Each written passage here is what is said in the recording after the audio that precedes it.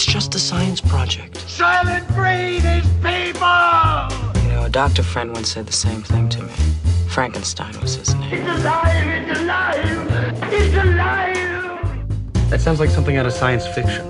Please explain to me the scientific nature of the whammy. We live in a spaceship, dear. So? Yes, science! Program complete. Enter when ready.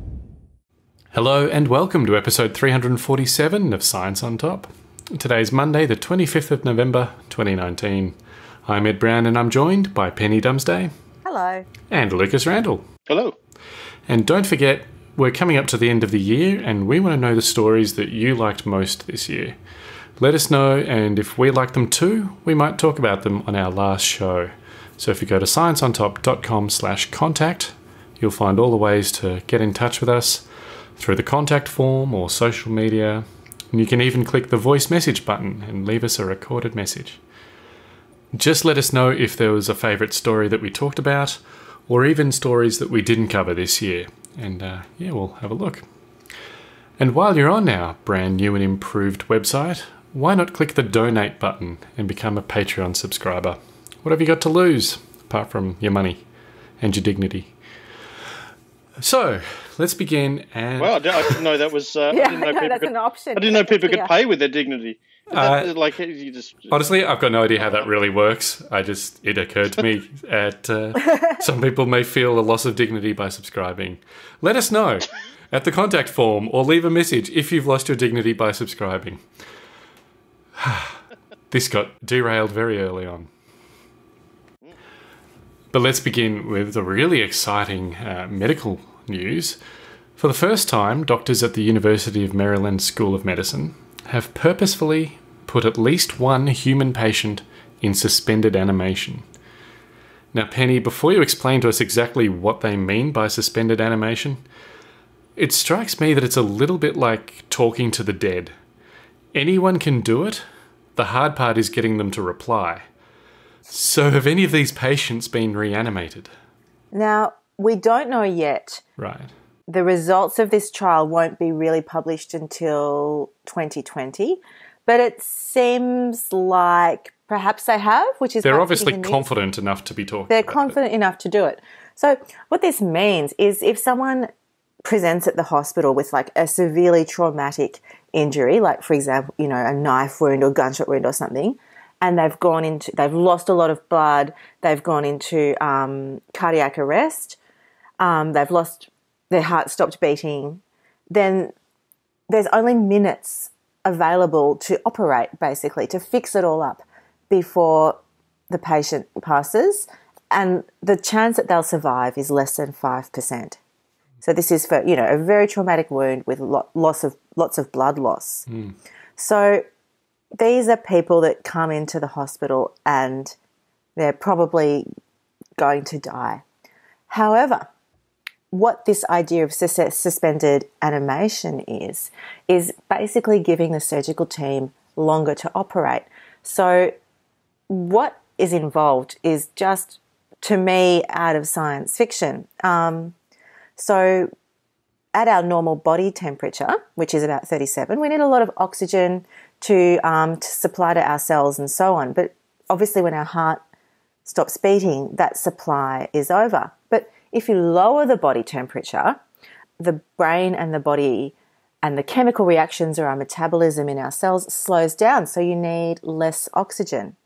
So the way that it's done is by essentially replacing the blood, which has been lost anyway, with a saline fluid, an ice-cold saline fluid, which cools the patient down to about 10 to 15 degrees, so really cold, considering we maintain this constant body temperature of almost 40 degrees.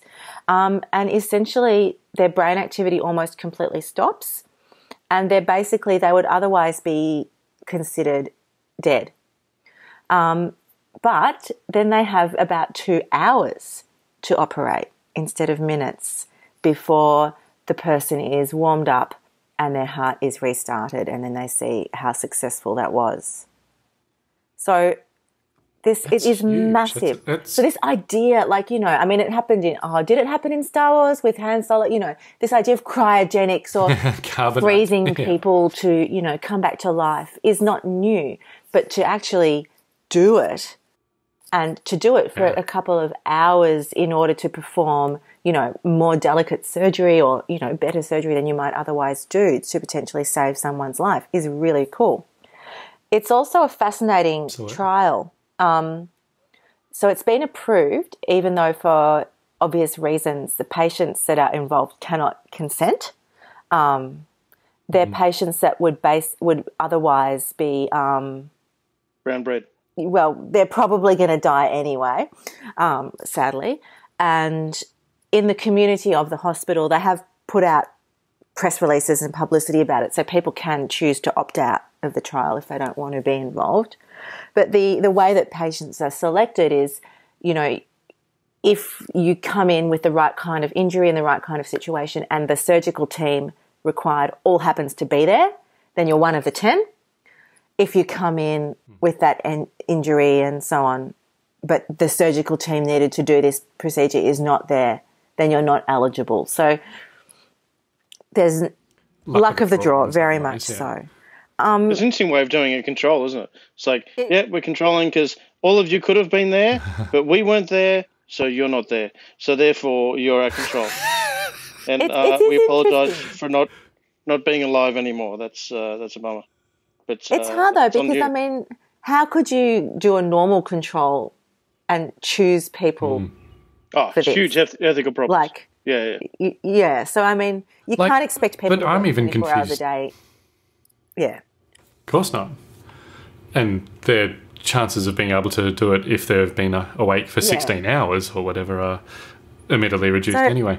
I'm even curious as to how people opt out. There's apparently a website. I assume you put your name on a register. You go and fill out a form in case you think you're going to die anytime soon and you don't want to participate. So they did like press releases and articles. So you'd have to make sure you've got ID on you when you get shot. Yeah. But I'm imagine have strong, you know, for religious reasons, or they just you know, they know that that's something that they wouldn't be comfortable with. They can say no, but But some people just hate being told. Even for yes, I do. Even for a short period of time, it's too much. I think the ethical question is simply, well, it's answered that they have done their best efforts to meet their obligations from an ethical point of view. They've notified people as best they can. They've made a system that they can withhold the treatment if someone doesn't want it. But at the same time, it's the sort of thing where they're doing it under their best interests. They're trying to help the people. They're people who'd have a very poor prognosis otherwise anyway. Exactly. And I mean, also, I was just going to mention the animal studies, and I think we've talked about this in the past, I'm not sure, but that pigs have been cooled for 3 hours, stitch up and resuscitated. So pigs and humans, not so different, even though not the same. So it's really interesting, and I feel like this could open up not even just for patients with trauma, but I mean, you know, as the technology advances, who knows if this might just, who knows will happen to surgical techniques with this? Because I think having more time, reducing the amount of stress to the body from being open like that. It'll significantly increase your chances of survival. It's fascinating. I'm really excited to see, because I'm sure this study will be published, and it's hopefully by the end of next year, 2020. So, I can't wait to see. They really have to publish it now, don't they? Well, yeah, it's like a teaser. Like it's like, you know, the latest Star Wars is coming. They'd also did you mention, Penny, that they'd had success with this technique with pigs? Yes, that they'd had. You did. Yeah. So I like that as well. It's a case of it's time. We need to try on some humans now. We keep doing the pigs. The pigs, I think up to 2 hours they had the pigs in this state, and it's time. Imagine being there going, okay, tonight's the night, and just sitting there waiting for someone who's to come had in. a traumatic event. You know what I mean? Like, Come on, this is Baltimore. Someone's got to shoot someone sometime. Come on. It would seem a little bit, a little bit ghoulish. Macabre. Yeah, but still, it's very cool. Yes, an extraordinary success if they can, as I say, reanimate patients afterwards. And, well, they say they've done it to at least one patient. But they haven't discussed the success of that yet. Yeah. I don't know if I'd be talking the trial up if that was a failure the first time round. But yeah, you kind of are obligated to either way, I guess. All right. Well, Lucas, this week was actually a really good week for planetary science news. First of all, the first geomorphologic map of Saturn's moon Titan was released. How cool was that? It was really cool. It was from Cassini data and showed flat plains, sand dunes, hilly terrain, lakes full of liquid methane. It really revealed just how Titan's geology and atmosphere are similar to Earth's in a lot of ways. I was on a plane the other day. I was watching a new Brian Cox, or I don't know how new it is, relatively new Brian Cox show called The Planets. That's one of the BBC, ones that he does.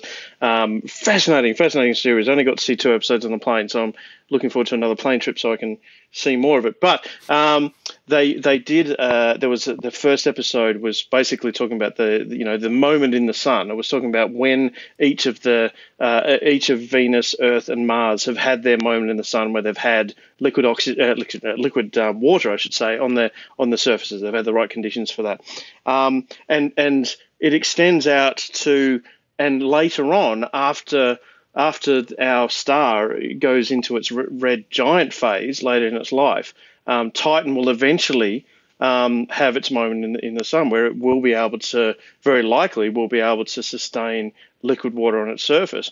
And there's a huge amount of water there because there's all these basically ice mountains of liquid water, of ice water, I should say, that will eventually melt. And then its atmosphere of basically hydrogen and helium and methane, hydrogen and methane will just become atmospheric. So cool. So one day, what we're seeing now is basically, a map of what Titan will look like when it has its moment of being of having water on its surface and an atmosphere. So that just gives me chills. It's awesome. Chills. Yes. Unintentional. Because we're talking ice. Yes. No, it's really, really cool. And just exciting, as I said, to see the similarities. Obviously, a lot of the time they're talking liquid methane, oceans or lakes are there, but very similar to Earth's liquid water lakes. Yes.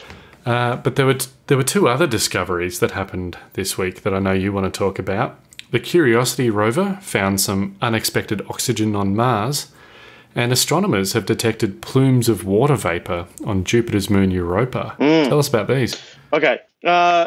I love Curiosity. I really, it's like that real plucky little rover sort of thing. Not so little, it's freaking huge, but it's a science lab, right? It was known as the Mars Science Laboratory, MSL. So it actually has this suite of instruments that it's able to deploy. And although it's spent its life in Gale Crater, just exploring one piece of real estate on Jupiter, on Mars, it's the science that it has done in the time it's there has been extraordinary, and the fact that it still keeps on kicking on. It's got damaged wheels and bits that aren't working quite properly anymore and whatever. But just like its other brethren over there, the other rovers, they've just had extraordinary success with the rover missions on Mars.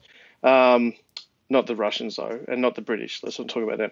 But certainly the NASA JPL missions have been fantastic with their rovers. So this latest one, this is actually utilizing some data that's been collected over a period of time that it's taken quite some time for them to analyze and basically ensure that this wasn't actually just a misdetection. And what they've found is that there are, for want of a better word, plumes of oxygen that Curiosity has detected on Mars, which are not easily explained away. So we've talked before about detections of methane on Mars, which also are a little bit outside of the ordinary. And I guess the exciting things about both methane and oxygen, I'm using my hands here to put them in front of me. You can't see that. Both methane and oxygen are things you would look for if you were trying to find life on distant planets, right? So if we're looking at a distant planet trying to ascertain whether it is a good candidate to investigate further, these are two things you would look for. You would look at for methane because one of the best ways of producing methane on Earth are biological processes. Termites produce methane, cows produce methane, you and I produce methane, hopefully not quite the high quantities of the cows, but but most of the methane in our atmosphere is from biology. And same with oxygen. Oxygen is something that tends to, by virtue of its the way that it reacts with things, it likes to bind with stuff. So oxygen. This is why on Mars you look at all that. The red coloring on Mars. You're looking at the oxygen binding with the iron, and it's becoming rust effectively. So so oxygen doesn't like to hang around, and especially when you've got a very very thin atmosphere, very low atmospheric pressure. Oxygen tends to sort of just seep out into space if it's not being held there. So it means if you detect it, something's got to be producing it. And when I say producing, it could also just be releasing it, because there's certainly a chance that there's some process that we just haven't thought of yet or can't easily see within the environment of Gale Crater occurring. There are ways that geothermal processes can release oxygen and methane. What is interesting, though, is that the detections appear to have a seasonal relationship.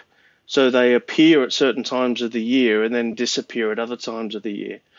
And again, that's tantalizing because because we're talking about it's kind of summer and spring periods when there's little flare-ups of oxygen, that kind of makes you think, well, could there be some photosynthesis occurring at those times, because it's in winter that it dissipates?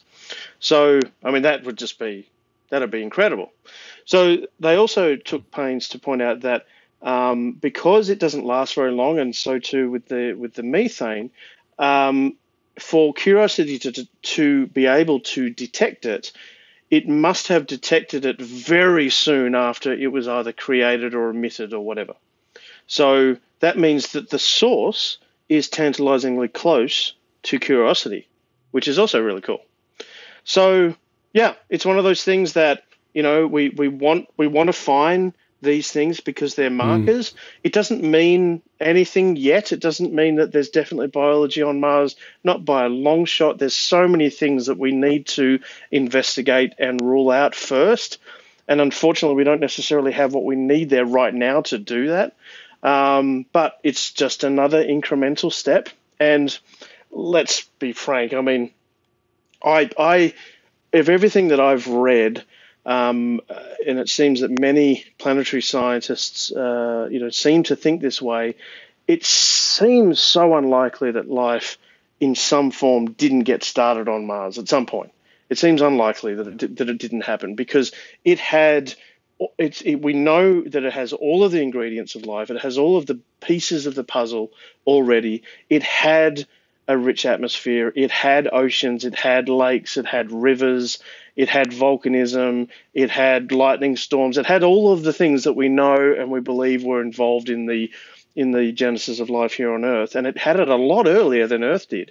Earth was still a fiery hellhole when Mars was in that situation. So, it seems likely that there would have been something there at some point in time. But of course, that's the Holy Grail, isn't it? We don't know yet. But yeah, very cool. Just another tick, another set of boxes with ticks in it that we need to see. Yeah, it's something to keep following up on. And I know there's other probes that are going to be looking in. I think the European Space Agency is sending a probe that's going to analyse the atmosphere for traces of oxygen and other gases. So. Yes. Be very interesting to see what happens. Yes, exactly. And and this is, I guess it can be frustrating in times of economic austerity that Mars does get so much of the the budget, really. Particularly when we're talking about NASA and JPL. Mars does get a lot of attention, and a lot of the investment is in looking for conditions on Mars and life on Mars and so forth. But let's face it, it's easier. It's closer. It's easier for us to investigate, and it's more hospitable. If we look at, for example, the next story that we're about to cover, which is Europa. We might as well do that right now. So Europa, if you remember the Galileo mission, which did its flybys of Jupiter back in the late 90s, the Galileo spacecraft, one of the things that it showed us was that Jupiter's magnetic field was misbehaving. It wasn't. It seemed to have something that was interacting with it. Now, Jupiter has a massive magnetic field. It is ridiculously huge. If you see, you can actually look for maps of this where it shows you Jupiter in the sky. Picture, like a pinhead in the sky, and its magnetic field then extending away from it. It's mind-blowingly huge in terms of the amount of sky that it would cover from here.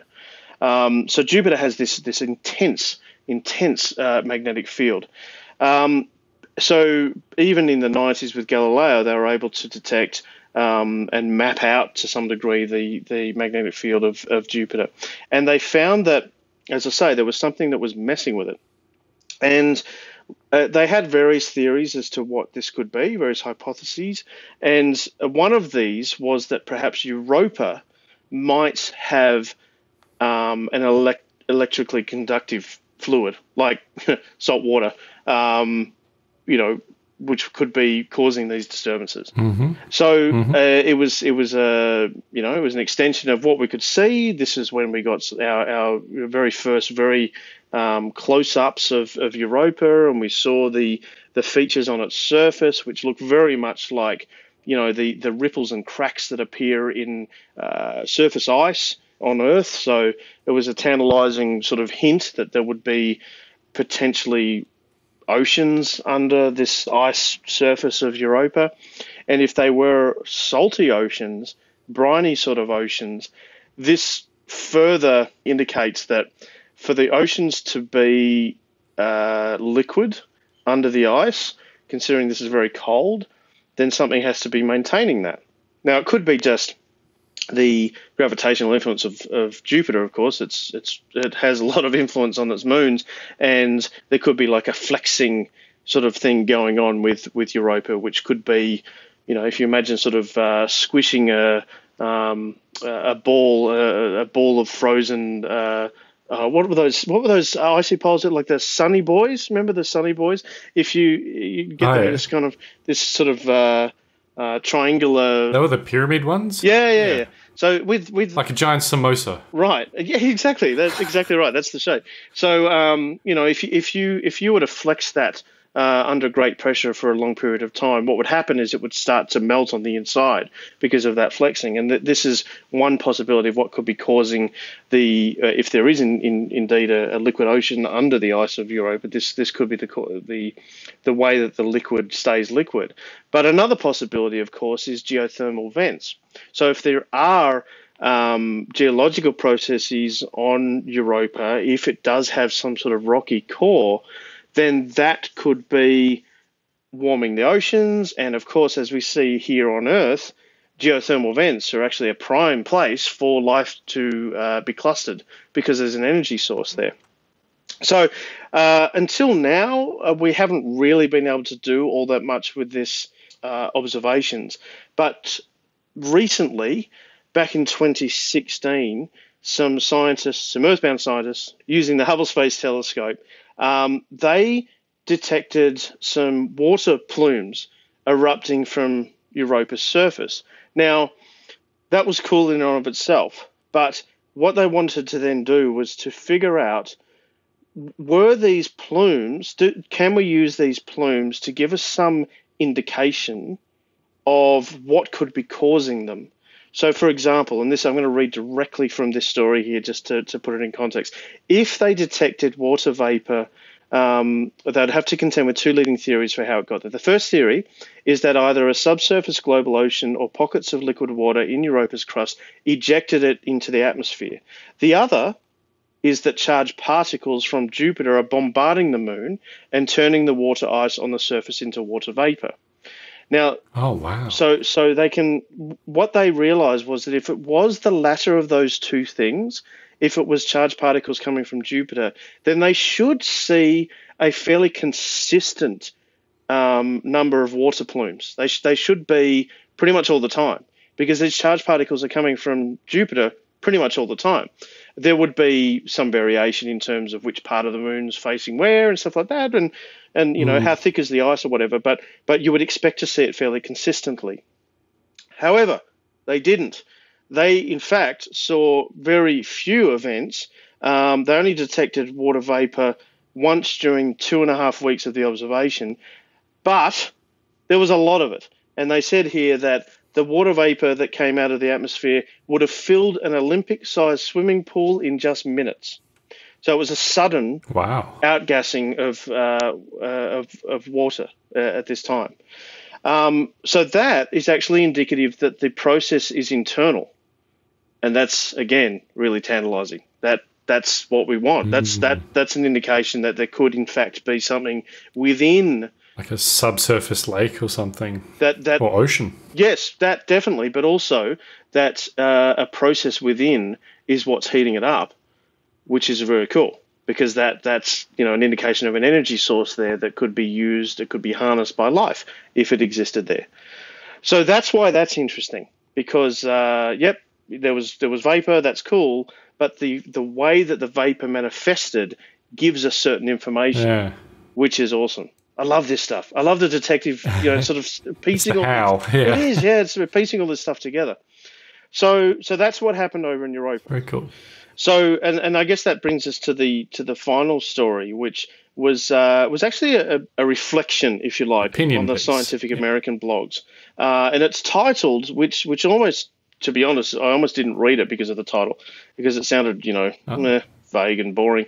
It said, "When we finally find aliens, they might smell terrible."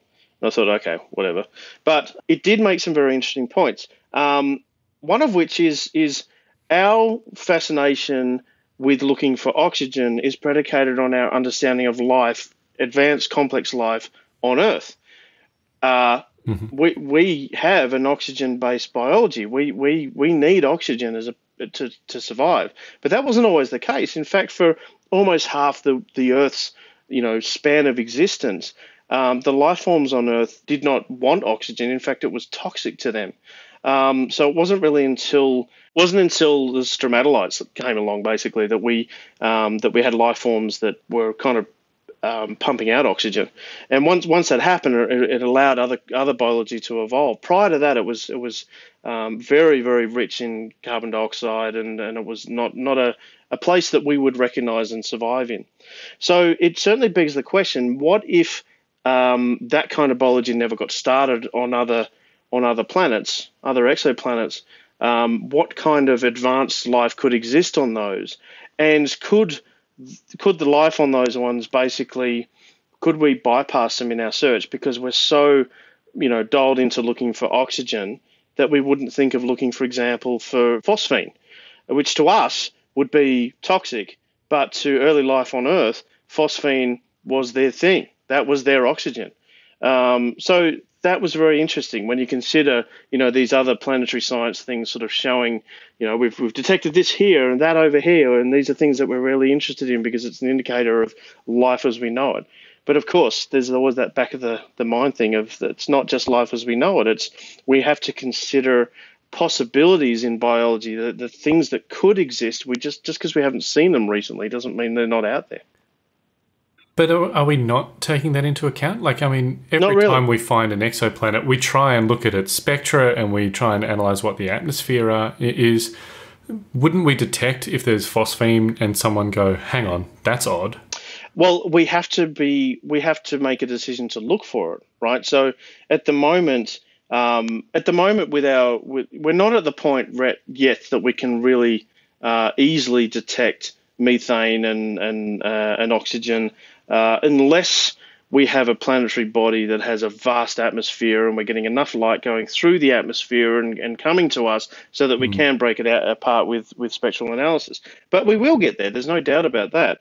But the thing is, we have to be open to looking for these other things, and not just looking for them, also recognizing that there are other molecules that exist that could potentially fuel life. And we've covered off things in the past. Do you remember that NASA press release about silicon-based life a few years ago? I think we covered it on the story. It was an example of how not to do press releases, in terms of they kind of excited the entire world that they had found silicon-based life. Do you mean the arsenic one? Oh, was it arsenic? The arsenic one? Yeah.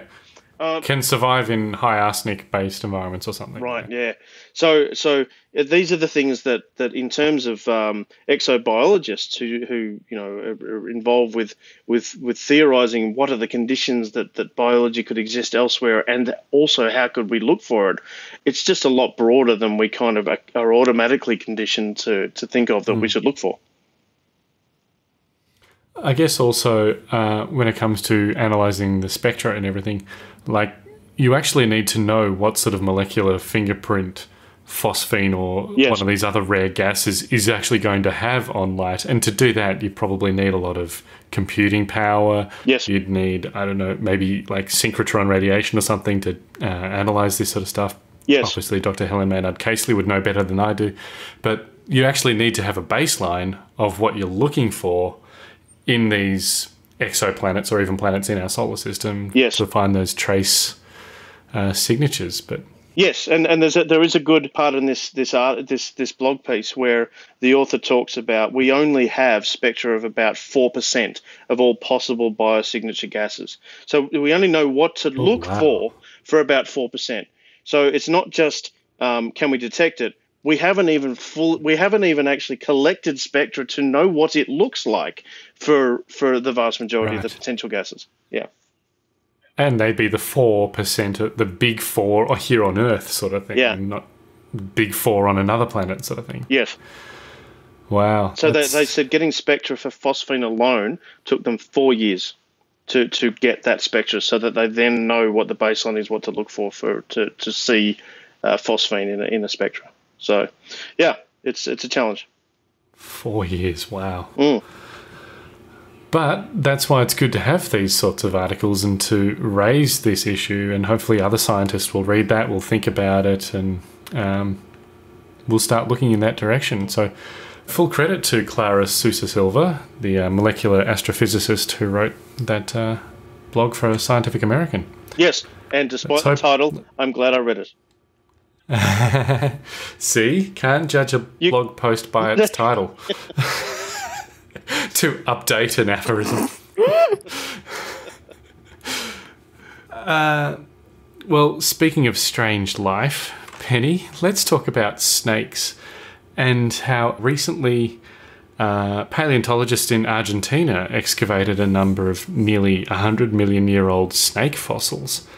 But the interesting thing is that these snakes had hind legs, not front legs, just hind legs. They were like really long lizards without front legs or something. I have just like gone into a snake and lizard evolution hole since. Well, I never even thought about why snakes don't have legs. Like, I never thought, did they have legs and then they de-evolved them, or did they just never evolve legs at all? Obviously, this would suggest they had them originally and then lost them. It does. Ed, tangent, have you heard of legless lizards, which are not snakes? I have. Yeah. I've heard of them. I don't know anything about them, but I've heard of them. So apparently, and to any, like, I think the word is herpetologist listening, apologies for my, like, guess what, guys? The sky is blue. It's dark at night. Like, legs or no legs is not really the defining difference between a snake and a lizard. Who would have thought? There's a lot of things that make snakes snakes, and legs are not one of them, because I'm like, what? Snakes with legs? But Snakes are snakes. Snakes don't have legs. True. I mean, is an eel a snake or is a worm a snake? Because they also don't have legs. I don't know. No, so... Just speculating here. So no, they're good questions. But snakes and lizards are quite closely related. They have a common ancestor, far more common than they would have with an eel or a worm. So the shape of an eel or worm is more like convergent evolution, where the same shape evolves in different evolutionary lineages, but for the same reasons or the similar environmental pressures. But snakes and lizards are bona fide cousins. So they share a common ancestor, but they're not super close necessarily.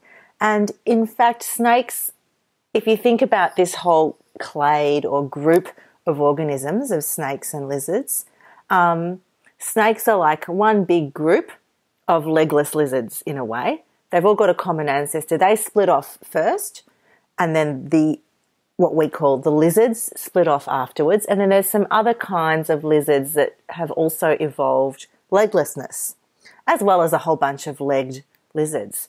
So what this made me think about is, this fossil find shows that snakes had hind legs for millions of years. So after they diverged from the main lizard lineage, they still kept their hind legs for ages. But there's lots of ways we can tell if something is a snake or a lizard, regardless of whether or not it has legs. So bear with me. Most lizards have legs. Modern snakes do not have legs, but obviously these ancient snakes did. But some of the other things it's to do with the skull and the head. So lizards have external ears, but snakes don't. They can only hear through the skull bone. So they hear through vibrations of their skull bone, not ears like we have.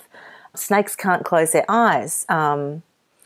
Snakes only have one working lung. Who knew that? I didn't know that. So I did not. So lizards have two lungs. Snakes only have one. And obviously, well, not obviously, but snakes have much more flexible jaws. So we've seen snakes open up their jaws really wide. So we can tell this fossil is a snake because of its other features in its skull and anatomy. So, and the way it was studied was using microcomputed tomography scanning, which allows fossils to be studied without damaging them. So this is a step back for our understanding of... A step back forward. It's like a step back in time for our understanding of snakes. We haven't found yet a fossil of a four-legged snake ancestor, which is weird, but there would have been an ancestor of snakes that had four legs. But what this new fossil... So hang on. Yeah. Do we actually know that? Like, can we look at a snake skeleton and go, that is a vestigial front leg or something? Or were they always bipedal and they never had front legs, or we're assuming they did? Well, we actually know that all of the vertebrates, all of the tetrapods, so all the amphibians, fish, birds, mammals, we all developed or evolved from common ancestors which had four legs. Okay. And genetic studies, even though we haven't necessarily got fossils of the four legs, we know that the ancestors way, way back had four legs. So when I say we haven't found an ancestor of a snake with four legs, what we haven't found is an ancestor of a snake with four legs that is not also the ancestor of a whole bunch of other stuff. So we're looking for when that snake lineage kind of evolved. If you imagine a branching tree, and you can think of the snakes as, one strong branch with a whole bunch of twigs coming off, all the different kinds of snakes. We're looking for that strong branch, which we haven't found yet. But what we have found is that back legs in snakes did stick around for a long time. So snakes probably lost their forelimbs about 170 million years ago. But forelimbs as in the front two limbs. Yes, sorry. It sounds like you're saying all four limbs. No, sorry. Four, like F-O-R-E. This fossil is 100 million years old. So it suggests that for 70 million years or so, snakes just had their hind legs. And if you have a look at the artist's impression of what it might have looked like, it's pretty trippy. So it's this snake, but with tiny little legs way up the back, which would not really be functional for anything much. It still moves by slithering and so on. So it will be fascinating to understand the lifestyle of these organisms, how they lived, what was happening, what evolutionary pressures were working on them to give them this anatomy. It's fascinating. And to your point before about vestigial legs, as well as boa constrictors and pythons, I think, have got these vestigial leg features in there, which are visible on their skeletons, but also they've got like muscle formations around where these sort of leg bones are from back in the day when they had legs. Which is, and they're not the only group of animals that have that.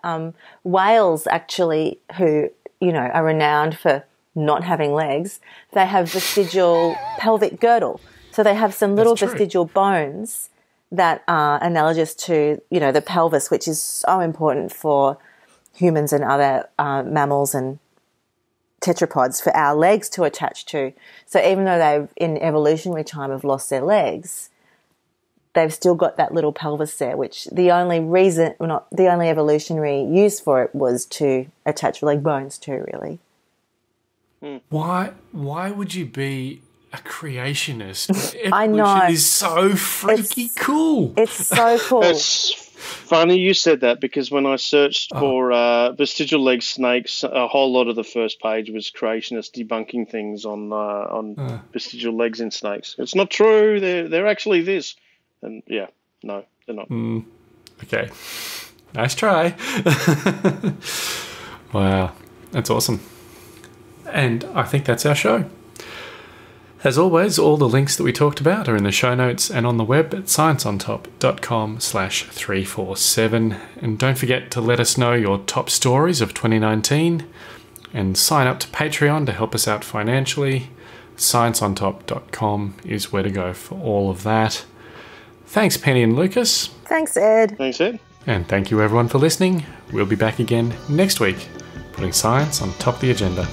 Join us then.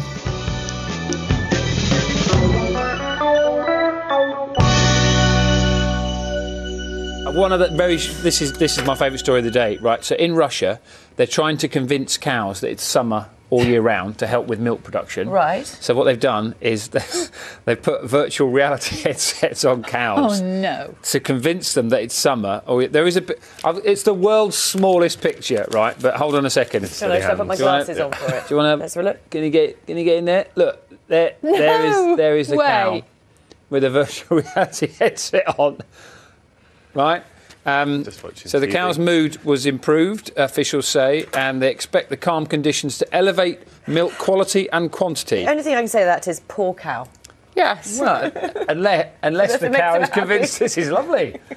It's summer all year. You need to have the smells of summer as well, don't you? It's just watching a film. That's what it is.